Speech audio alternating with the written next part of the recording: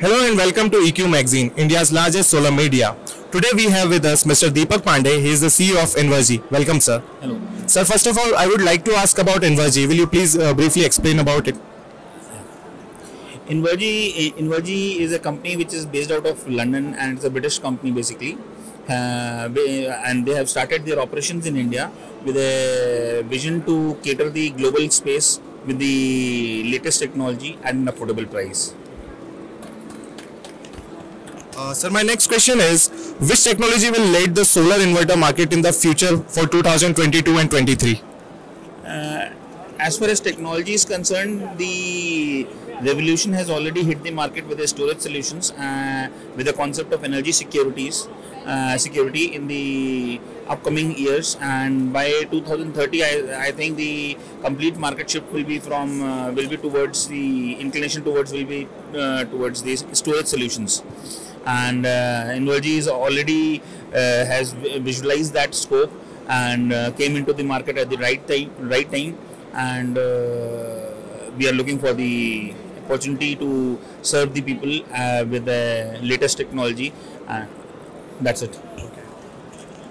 Sir, my next question is, do the inverter manufacturers still assemble the part in the factory location in India, or manufacturers are producing parts also in India? What percentage of inverter parts you are importing from the host countries? See, it's a bit tricky question, but what I think is it's a long way to go for India to be 100% independent in terms of manufacturing of technology and the component level.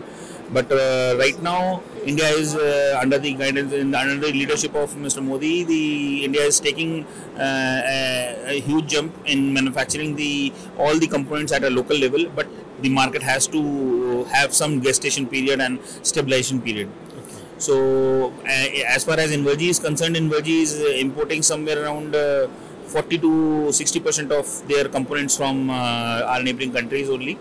But they have a clear definite plan to get the inverter made 100% in India, okay, with the Indian resources. All right. Sir, in the end, I would like to ask, what are the future plans and strategies for Invergy for renewable energy sector? So, Invergy has started the things with a vision to cater the storage and storage solutions, and we are also planning to get into the EVs, and the product roadmap for the Invergy is to get into the EV charging stations, EV vehicles by another couple of years. By 2026 we will be having a huge interference in the EV market also, apart from the storage. Okay.